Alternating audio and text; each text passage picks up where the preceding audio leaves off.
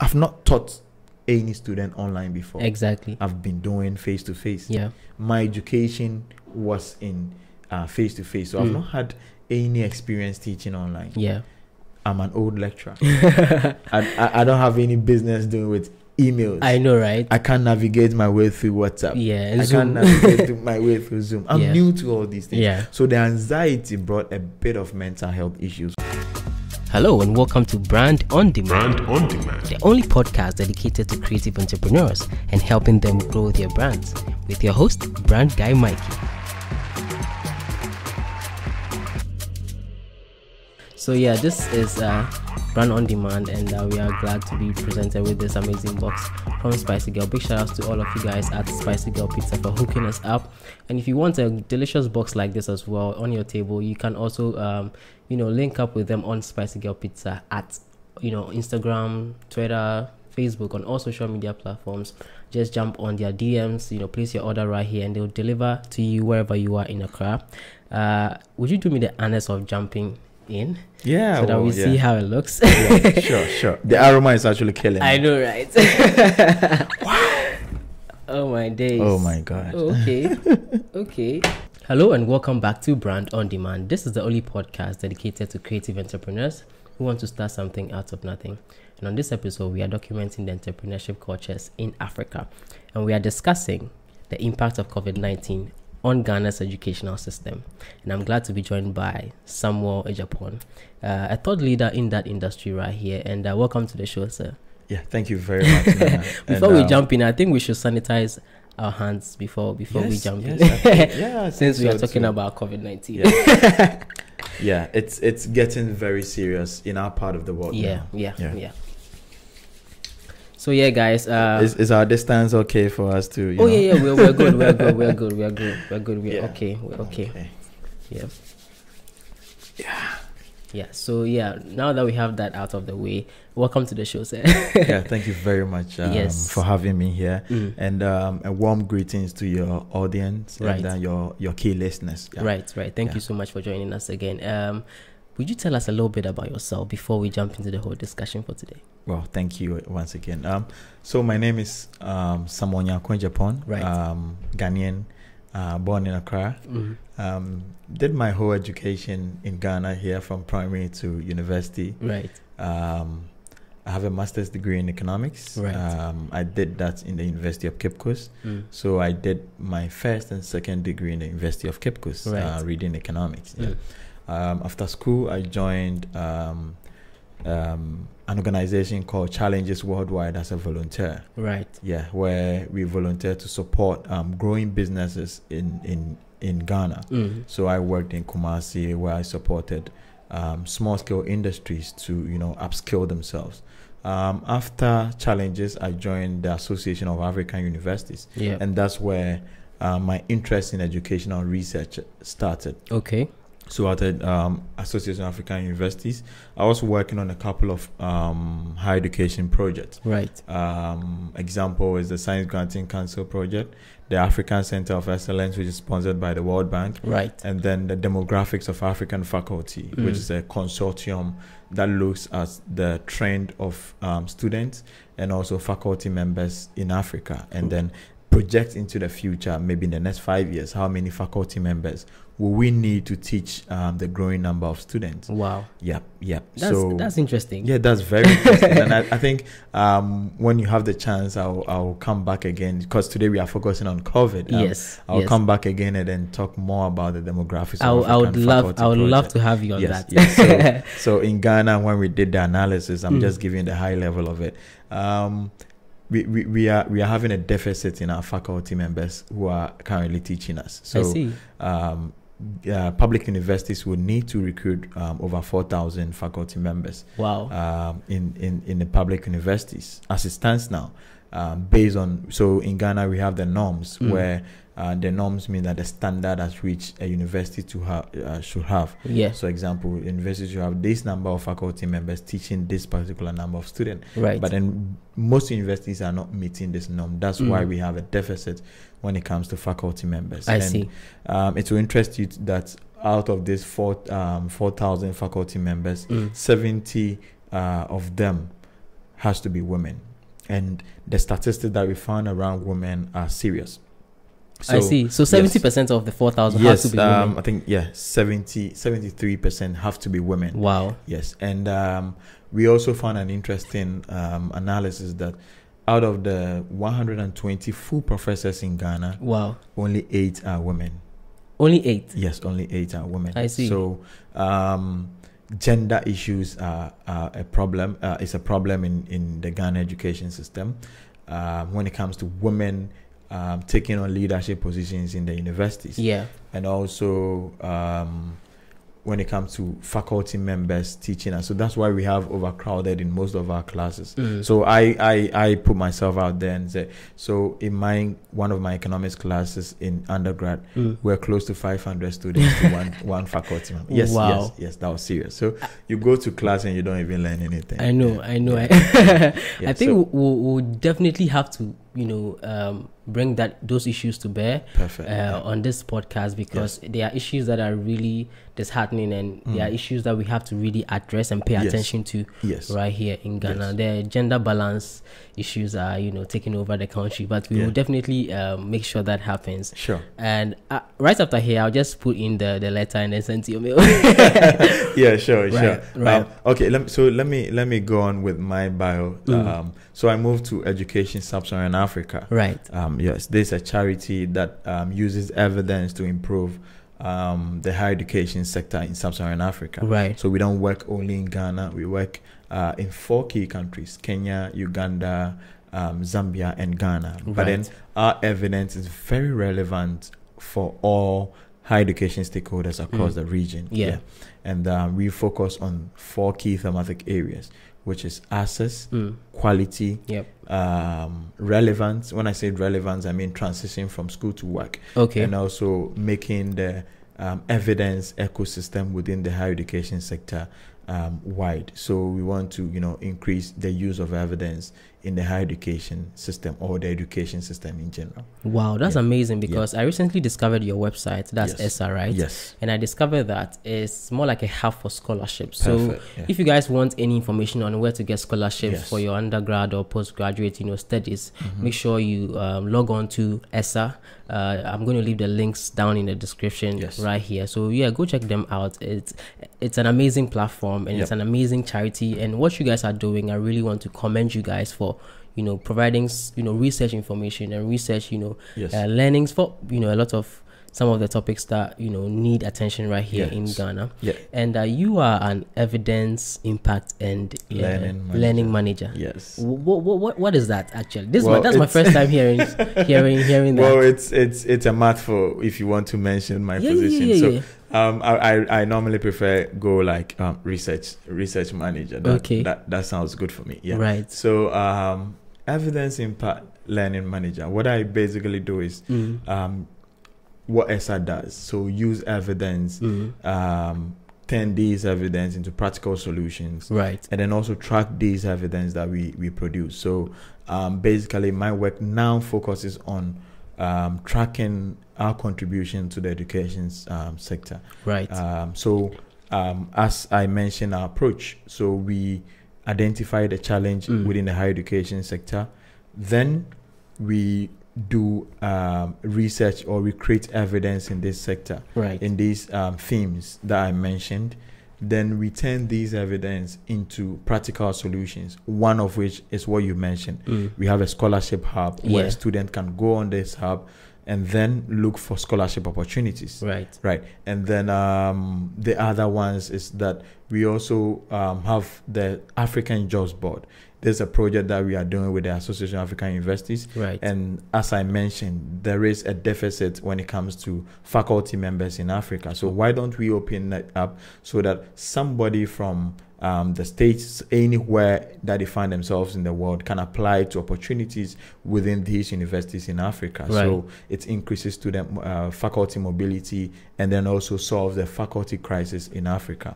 That's amazing. That's amazing to know.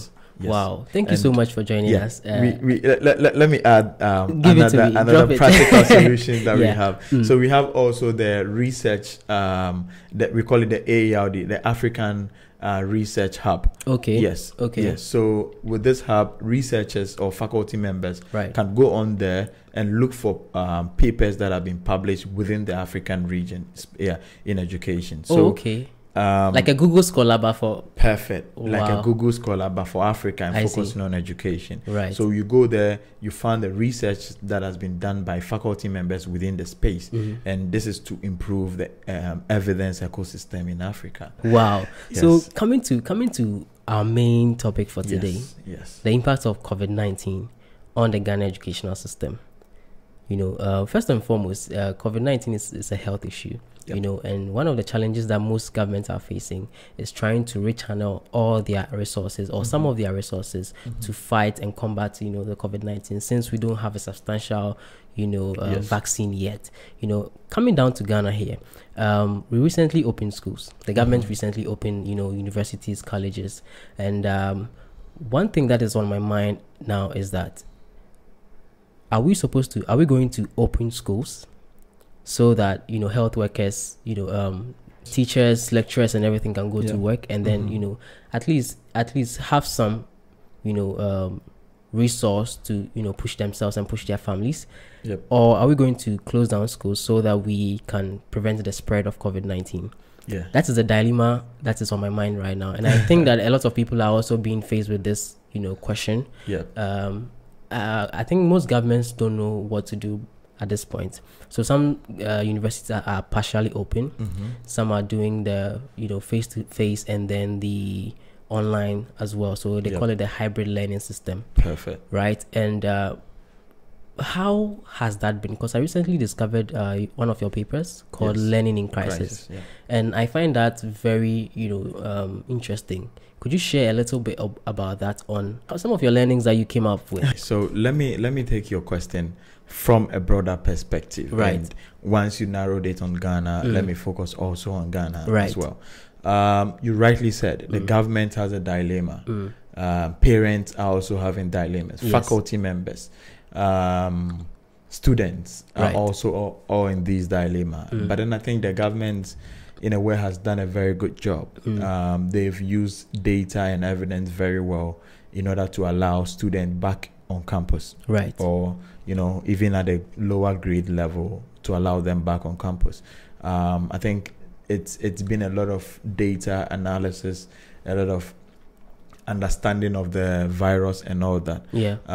But then from my research and what I've come to learn and understand is that there are key things that the government or we need to do in order for us to resume back into the resume education again. That's fully, right? That fully, yes. And how education will be based on the institution in question. So some institutions have the capacity to do both blended and then to do a blended learning, which is having students partially go to school face to face and then also online. Use online. Right. Some institutions also have the capacity to go fully online. And some other universities do not have the capacity, so they will resort back to the face-to-face, and this is what has happened when schools reopen in Ghana. We've had some schools having a hybrid system. So I can mention the University of Ghana, because they have the capacity to. So they have students running shifts. So some part of students will go in classrooms, and then others will be doing online. And then there will be a shift system where they go and that way too. And it is also important for me to highlight that this is based on program level or disciplines. So some disciplines, they can afford to have their students have face-to-face classes because the number of students are few. Others are having really large number of students, so they have resorted to the hybrid system. When you go to institutions like Ashasi, they have the capacity to go fully online because even during the peak of the COVID season, they were able to write exams online and even graduate students online. You understand? So they have the capacity. Let me go to other universities that were even doing online before the incidents of the COVID, which is Lawal University, right, Nigerian Open University, right, Tanzania Open University. So these were open universities that had the systems in place already. Right. So in Africa here, these are some of the key institutions. And when you go to South Africa too, there are these institutions with the capacity to fully move online. Right. Yeah, but because of the digital divide, most of these institutions in the sub-region do not have that capacity, hence will resort to face-to-face teaching and learning. Like example, the smaller universities in Ghana, right, UPSA, the technical universities, right, yeah, and all those in Ghana that do not have the capacity. So back to your question, it depends on the capacity of the university, it depends on the resources within the university, and it depends on student and faculty readiness, right, to learn during this crisis period. I think that like you mentioned, right, capacity. Perfect. Most of these institutions, or universities are not, fully fledged to meet the demands of the digital blend. Yes. And what is happening is that lecturers are not ready to, migrate online. Yes. Students are not ready to migrate online.